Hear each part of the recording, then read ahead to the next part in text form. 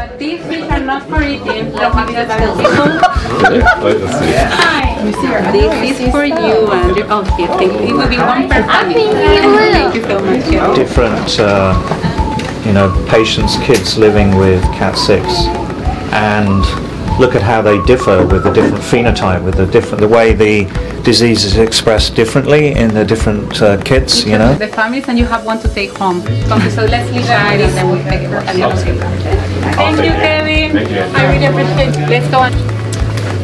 Oh, and I forgot she's your daughter's name? Charlotte. Charlotte. She looks familiar. I think I've seen her on the website. I'm right behind you. Can take your and over here is Gwen.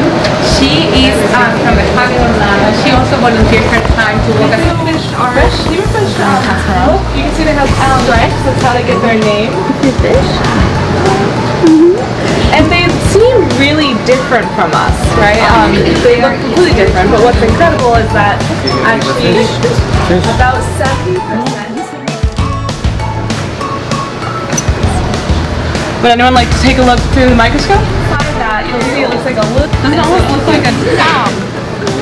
And so about here, See if you can see it. See what you can. These are this little tiny little fish.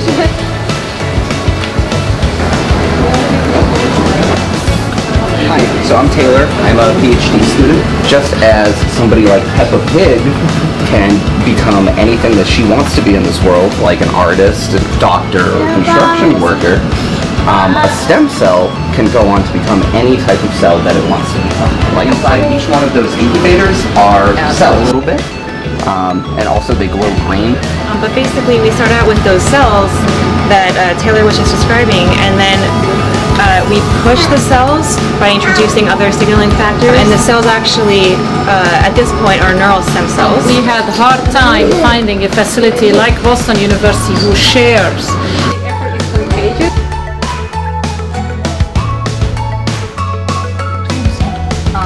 Why we do it, how we do it, and why it's so important that we all come together to achieve this common goal of advancing knowledge on KAT6 and the related disorders. So thank you so much for being here.